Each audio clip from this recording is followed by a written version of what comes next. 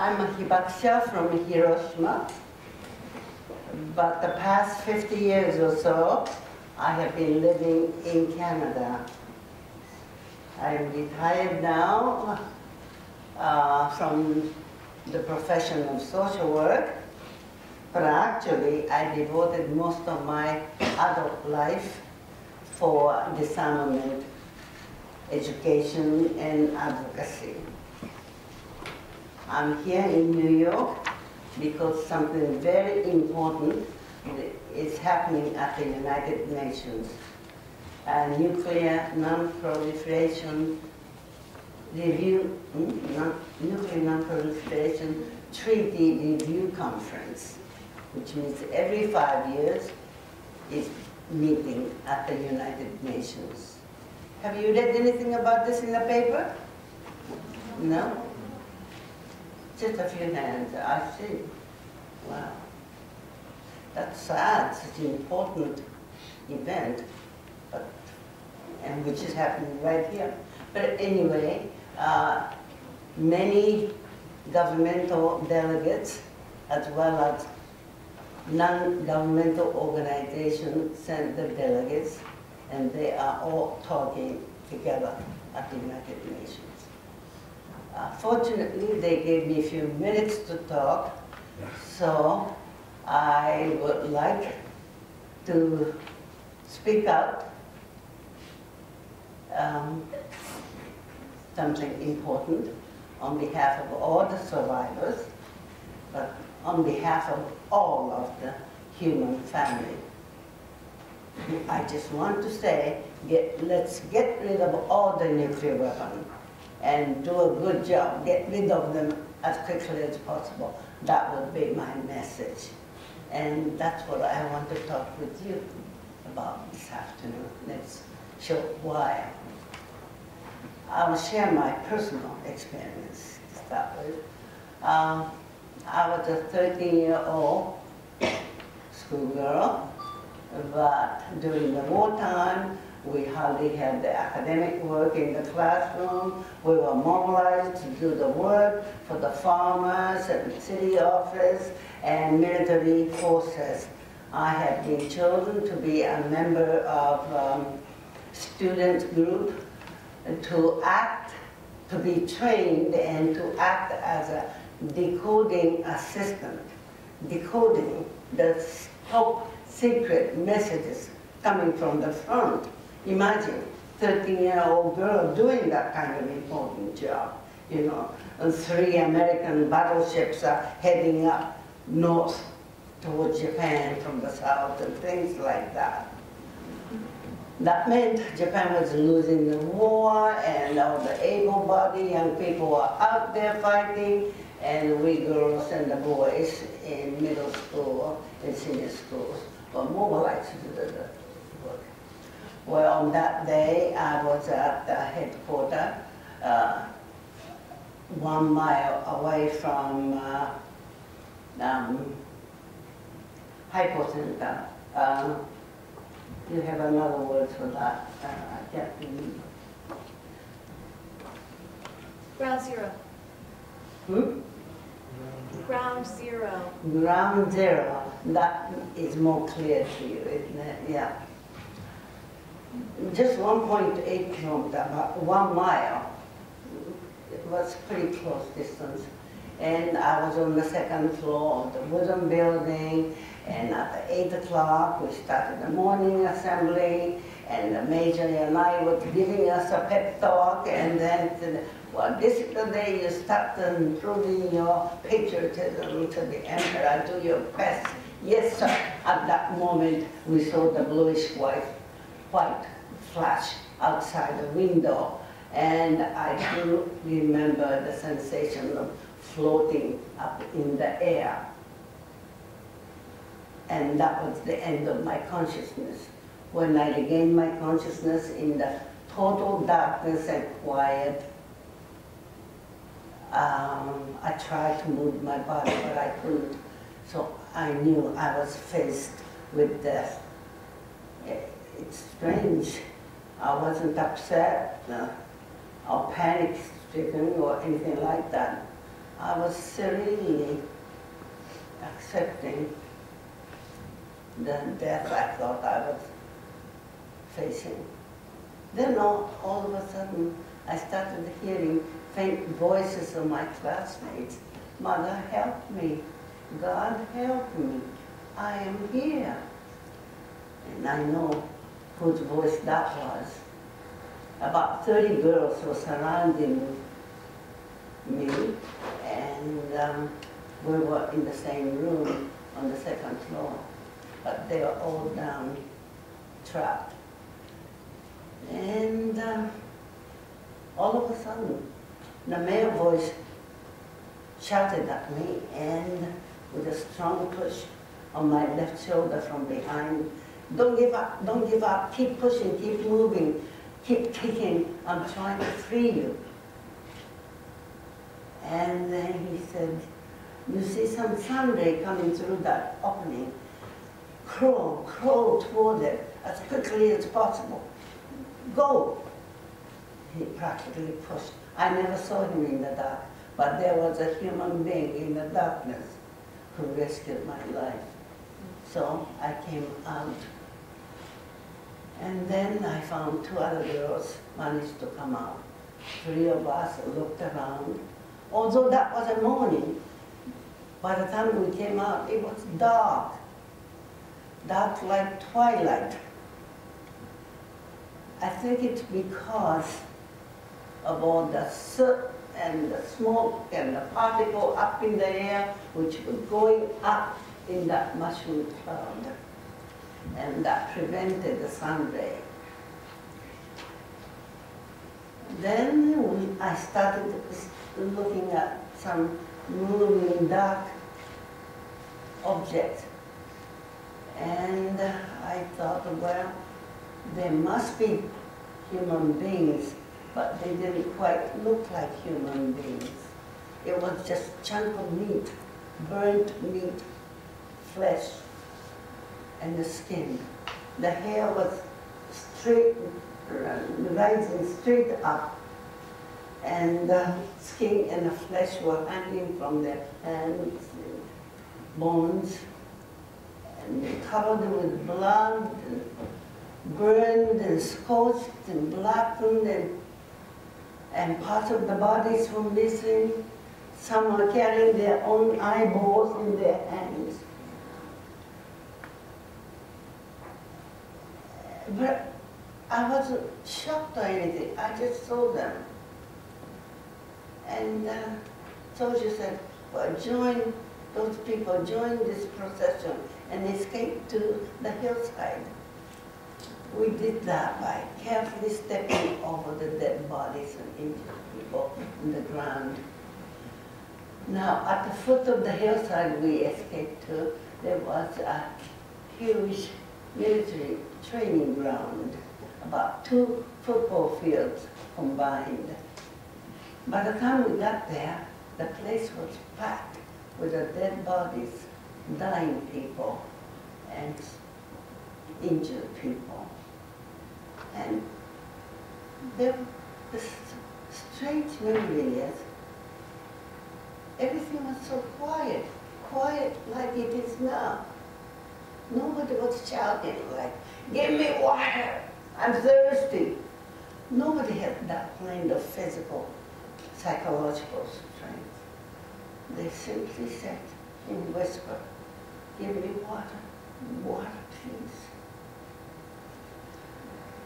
Well, we wanted to be of some help, but there were no buckets or no containers to carry water.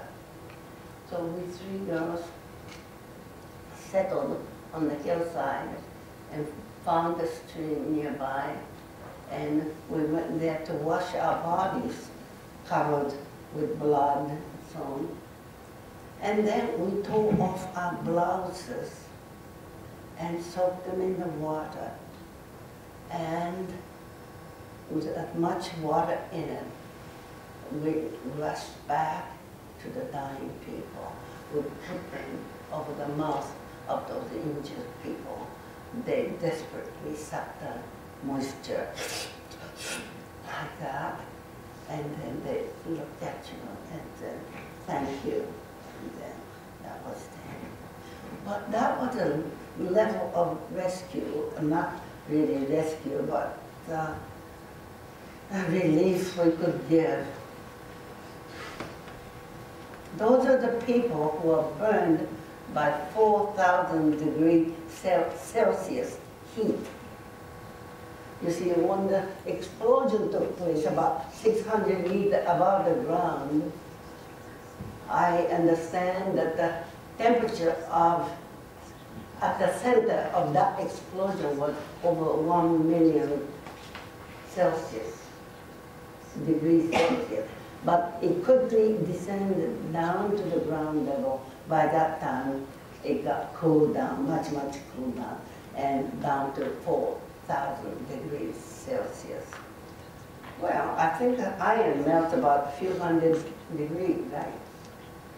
Any scientists here? No. But anyway, the kind of heat which burned the city and people, and the blast. 5 minutes.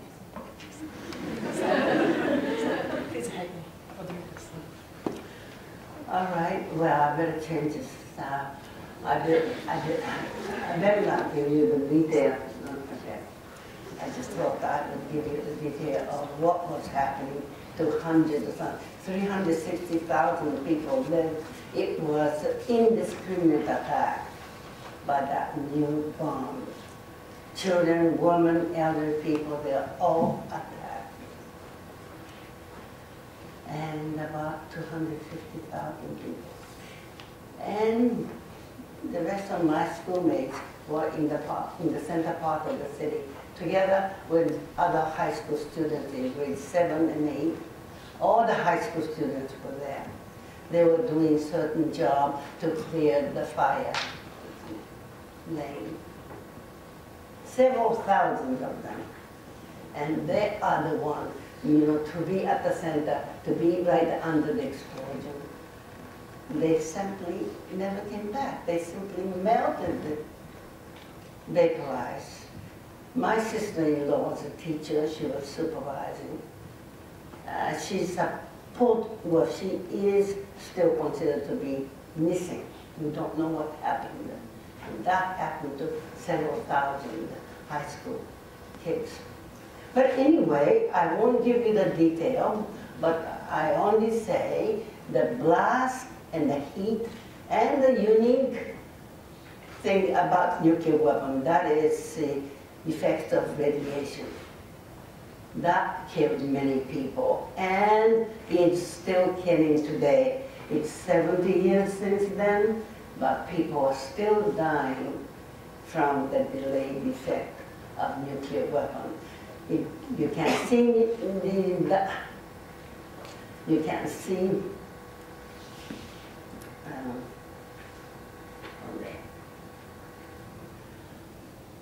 anyway, all right. Well, I just wanted to tell you, and that's roughly the days, and survival afterwards, in the aftermath, was very difficult, because I think, yes, Mary mentioned something about people's health condition, but women who were pregnant at that time produced deformed babies, and they were burned badly and ended up with having ugly scars. So people outside who feared us, or they don't be near them, you get contaminated by the effect of atomic bomb. So that kind of situation developed a social discrimination.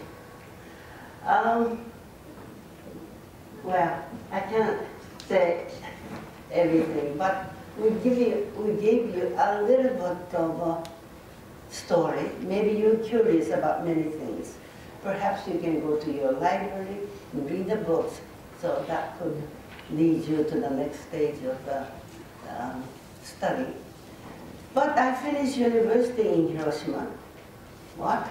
Did you have university after that? Well, that's a long story. But I finished in 1954, and that was a special year for human calendar. And maybe you people are not too aware. But you see, American tested the biggest hydrogen bomb at the Bikini Atoll in the Marshall Islands, and killing people, injuring people, damaging environment. And the fishermen around, the Japanese fishermen, were injured, and they were covered with white ashes of death, and one of them died. And all the catch of the tuna fish, Japanese depend on the fish, right? That's the main food. And that had to be thrown away. And for the first time, the housewives of all parts of Japan realized what the nuclear weapon testing was all about. They heard a little bit about Hiroshima and Nagasaki, but during the wartime, during the occupation period after Japan's surrender, where occupation forces tried to cover up the effects of the bombing, the human suffering had to be suppressed. Well, to say the United States is great, we produced such a fantastic, phenomenal technological scientific achievement. That was all right for the world to find out. But to say what kind of humanitarian harm the bomb creates, that was a no-no. So they started the censorship with a paper, and they even confiscated people's diaries, poems, pictures, photographs, even medical charts. All these, about 31,000 items, was scattered. Anyway, I just want to give you a bit of a social condition.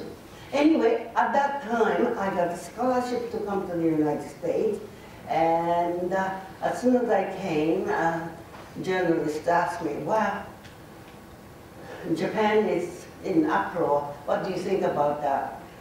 So, naive, fresh graduate, college graduate, and I told them honestly how I felt. Hiroshima, Nagasaki, and Bikini, how long is the United States going to continue with the so-called nuclear weapon development and killing and damaging the environment in the meantime? It's about time to stop and reassess and stop the whole thing. Yeah, that kind of thing, fresh college graduate probably said, I guess. And next day I started getting the hate mail, threatening mail, hate mail. This is within a couple of days after I arrived in university near Washington, D.C. And I couldn't go to the classroom. The professor gave me his place. The president started receiving all these hate letters from me. So I had a week or so to be by myself. How am I going to live in this country? I just arrived. I cannot go back to Japan.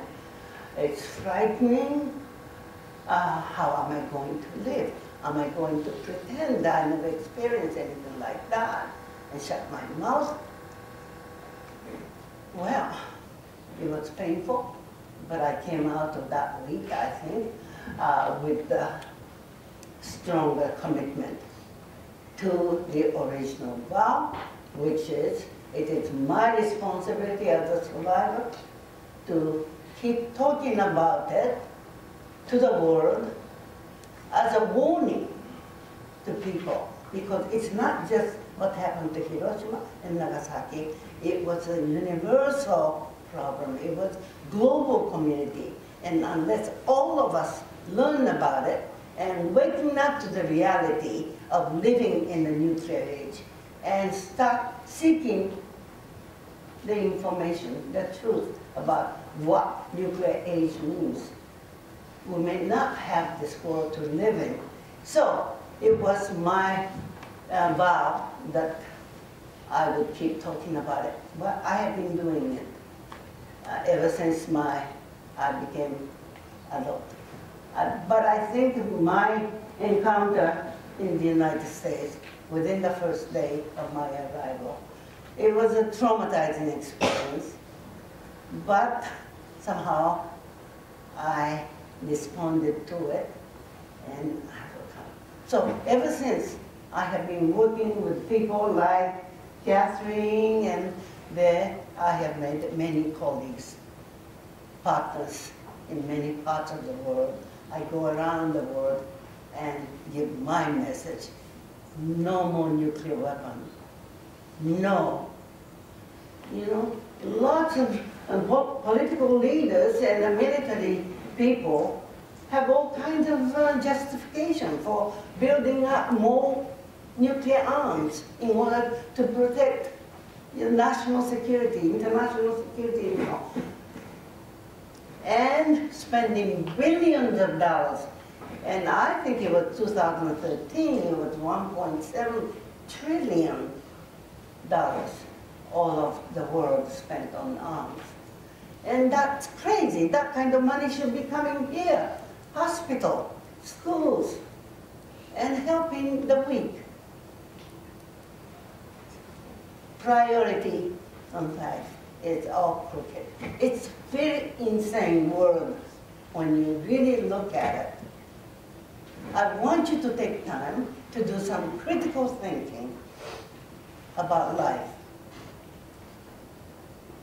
We don't deserve to see that kind of miserable collective death without human dignity. That's what we saw, and we never want to see again. No human being should. So I want you to ask yourself now, what can I do? How should I prepare myself to deal with this issue? I guess that would be my message. You're just in time, right? Thank you so much, Setsuko-san.